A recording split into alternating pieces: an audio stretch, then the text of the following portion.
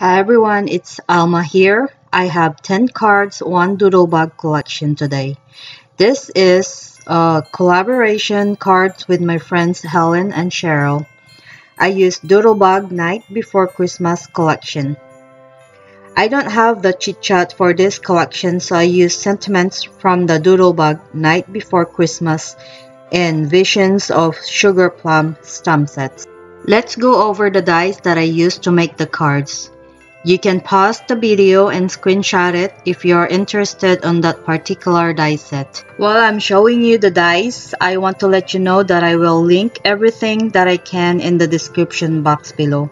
And also links to the channels or videos of my friends that I collaborated with. I'm going to stamp the sentiments from the stamp sets with VersaFine Onyx Black ink, and I'm using my scraps of watercolor paper. And I'm just using my acrylic blocks today to stamp those sentiments because this way I think it's much easier. After the stamping is done, I will cut the ends of the sentiments on an angle. And then I'm going to add some color to distress the edges of the sentiment strips using vintage photo distress ink. I die cut everything and plan out my designs, so all I need to do is adhere them on the card bases. Some of the designs that I use are Pinterest inspired. I really like Pinterest for card ideas. So I'm going to let you watch the assembling part, and I will talk to you again at the end.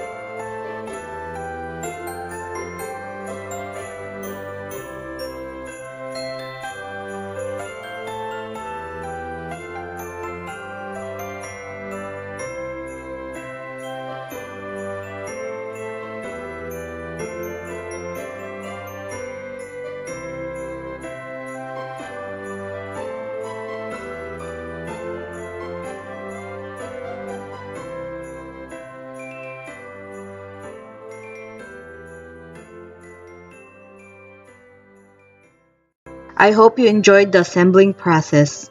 I went through my stash and found these peppermint clay pieces and clear sequins, and I'm going to use them to embellish my cards. The micro glue dots are perfect to use for these tiny embellishments. And my 10 cards, 1 Doodlebug collection collaboration with my friends Helen and Cherryl is complete. I actually made 11 cards. I was zoned out and didn't realize that I made 11 cards. I hope you like today's cards, and please check out my friends' channels and see the cards they created and what Doodlebug collection they used. As always, thank you so much for watching, and I really appreciate all the likes and comments, and I hope you have a great Sunday, and I will see you again soon. Bye bye.